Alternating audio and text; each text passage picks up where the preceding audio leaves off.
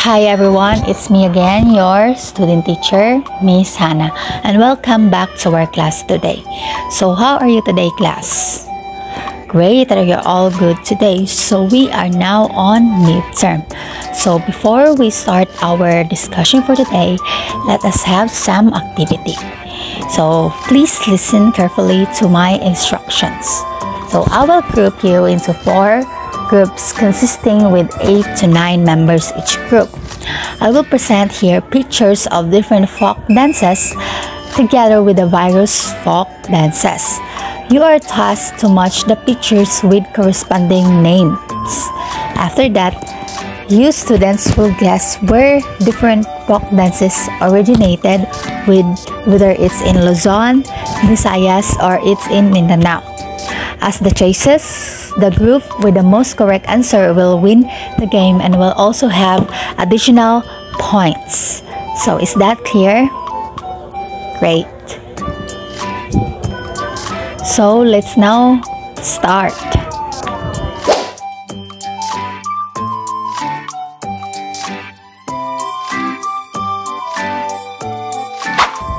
Since in the previous discussion we talked about dance, so our topic for today is a type of dance, which is folk dance.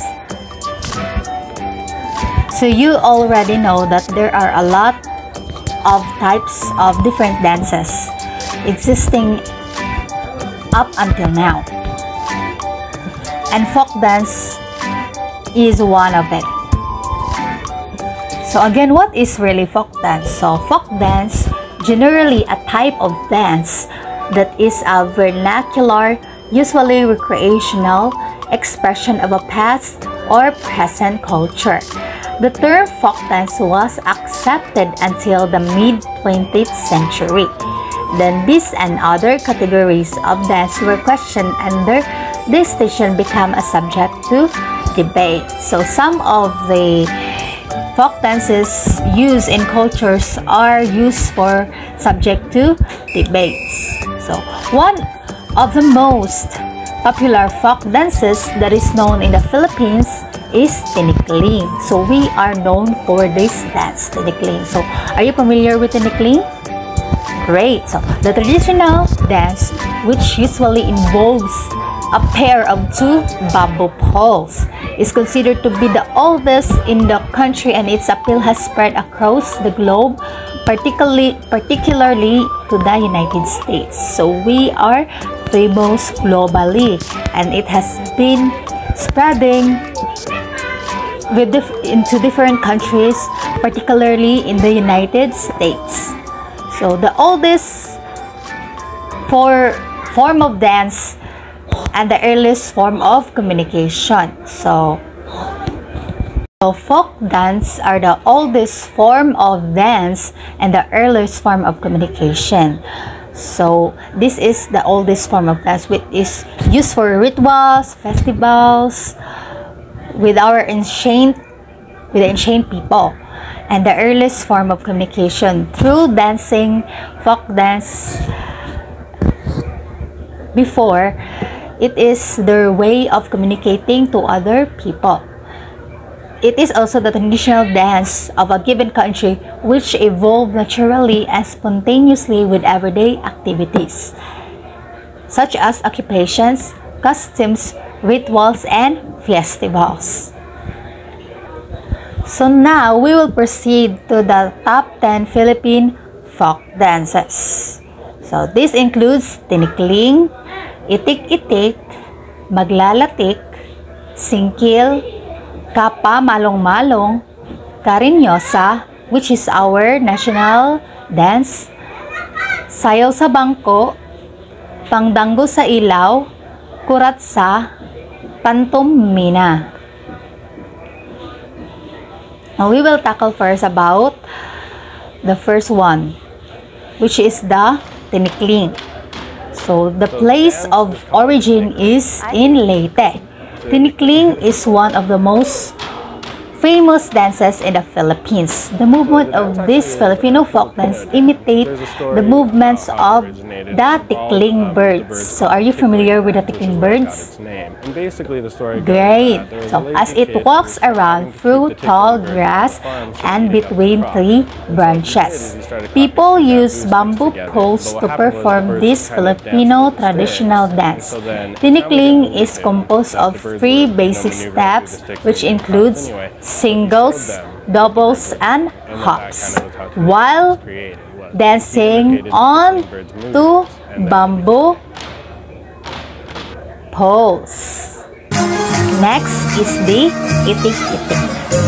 The place of origin of this dance is in Surigao del Sur. The itik-itik is named after a species of duck, or the itik, whose movements the dance imitates. So, the movements of the itik is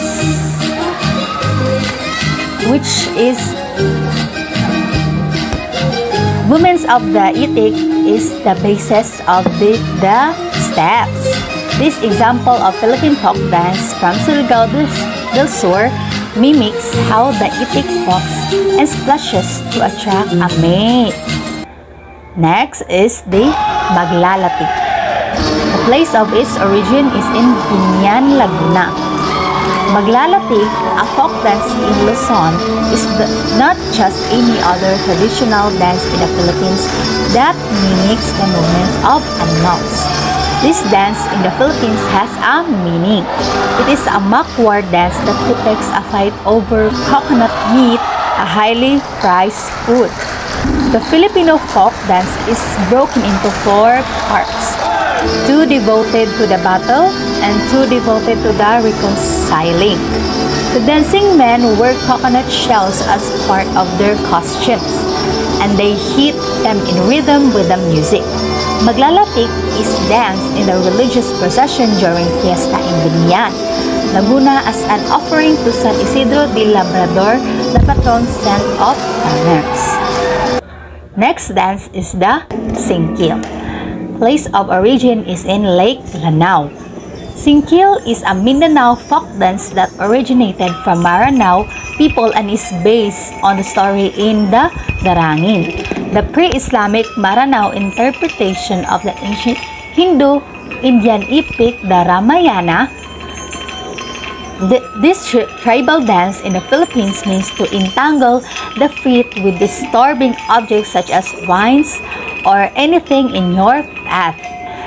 The lead dancer in the role, Potri Gandingan, the Darangin name of Forsita, graciously manipulates either fans, scarves, or her hands while she steps in and out of closing bamboo poles. The poles are arranged in either a parallel, rectangular, or crisscross fashion. The singkil dance is one of the most popular Philippine folk dances. Next is the Kapa Malong-Malong. The place of its origin is in Maranao tribe in Mindanao. The Kapa Malong-Malong is a cultural dance in the Philippines influenced by Muslims. The malong is a tubular garment, and the folk dance essentially shows the many ways it can be worn. This traditional dance in the Philippines is not only for women though, but there is also a men's version of the dance since they wear malongs in different ways. Next is the Carenyosa. Place of origin is in Panay Island. If there's one type of folk dance in the Philippines that will surely surprise you, it's Carenyosa Philippine folk dance. You might think that most of the Philippine folk dances include women characters that have a shy and Maria Clara personality. While it's true, Carenyosa dance is a Filipino cultural dance made for a flirting, hence it's a courtship dance in the Philippines. The dancers make a number of flirtatious movements as they peek out at one of another behind fans and handkerchiefs. Next dance is Sayaw sa Bangko. Place of its origin is in Pangasinan. Another example of Philippine folk dance that will test your skills in sayaw sa bangko. Dancing on the chair. It is performed on top of a narrow bench. To ace this ethnic dance in the Philippines, dancers need to have a good balance as they go through a series of movements that include some impressive acrobatics. So if you want to have a challenging folk dance, try sayaw sa bangko. Next is the Pandango sa Ilaw. Place of its origin is in Lubang Island, Mindoro. Just in Binasuan, Pandango sa Ilaw is a game of balancing glasses. Only with candles inside. Dancers have to balance 3 oil lamps, one on the head and one in each hand. It's a lively Philippine folk dance that originated in Lubang Island in Occidental Mindoro. The music is in 3 to 4 time and is usually accompanied by castanets. So if you're always game for challenging Filipino dances, try Pandango sa Ilaw.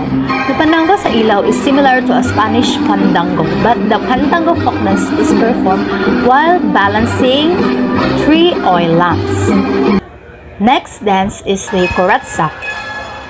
Place of origin is in Samar Island. The Kuratsa is considered a courtship dance in the Philippines. This Filipino dance has 3 parts. First, where the couple performs a waltz. Second, the music sets a faster pace as the man pursues the woman around the dance floor in a chase. Lastly, the music becomes even faster as the man wins over the woman with his mating dance. What an interesting folk dance in the Philippines, right? Next is the Pantomina. Place of origin is in Bicol. Pantomina is another courtship dance in the Philippines. It is a regular feature of festivities in Bicol and is said to mimic the movement of doves in courtship.